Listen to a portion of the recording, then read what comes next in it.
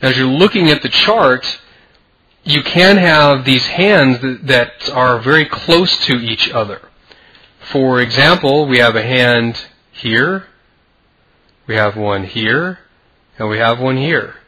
All three of them, they're very, very close to each other. And I would say that's discretionary. It's up to you if you're going to have 3 entries, meaning you have one for this one for this one, and one for this one, or if you're going to have 2, because these are so close, consider them as one entry, and because this one is a bit higher, that's another entry. Okay, that, I believe, is discretionary. It's up to you.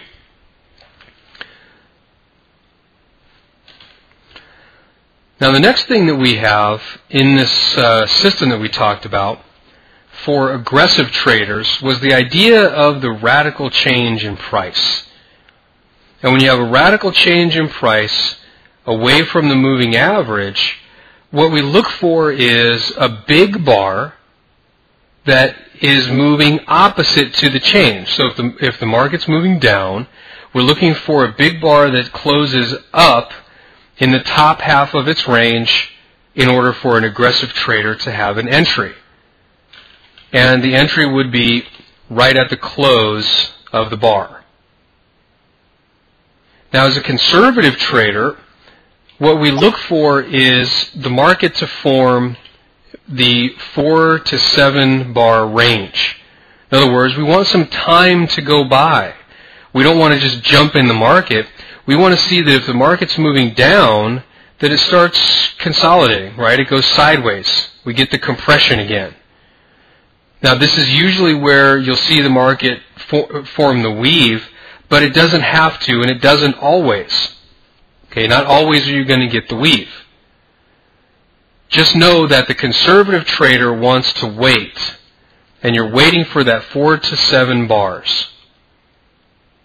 Now, with the 4 to 7 bars, here's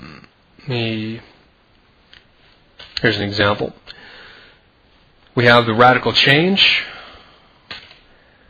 We have the radical change here, where price has moved away from the average, and then it starts trading sideways. Remember, we're waiting 1, 2, 3, 4. After these 4 bars, we're waiting for the narrow range. It comes in on this bar here. Now, there are 2 ways to trade this. The aggressive trader, once you get the narrow range bar, you have an entry on the low of the bar and one on the high of the bar. Okay, in this case, you're using the high and the low of that one day as a breakout. So if the market then breaks below the low, you go short. If the market instead breaks above the high, you go long of that one bar. Now, the conservative trader can trade the range itself. Okay, so we have the radical change, remember, here. As soon as the market starts trading sideways, we start looking for the range, or the box, as some traders call it, here and here. So the conservative trader would wait for the market to break below that. You have to remember, if you're going, for an aggressive trader, going short below here, the stop is above the high. Stop is above the high of the day. If you're a conservative trader and you're going short below the low of the range, your stop is above the high of the range. Okay, this is why this is a small position. We don't want to take on a bunch of risk up here because our stop could be pretty big.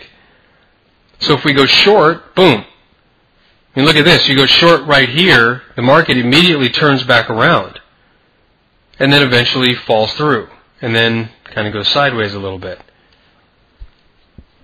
But by having our stop above the range, we're protecting ourselves. And because we have a small position, we're not taking on a lot of risk.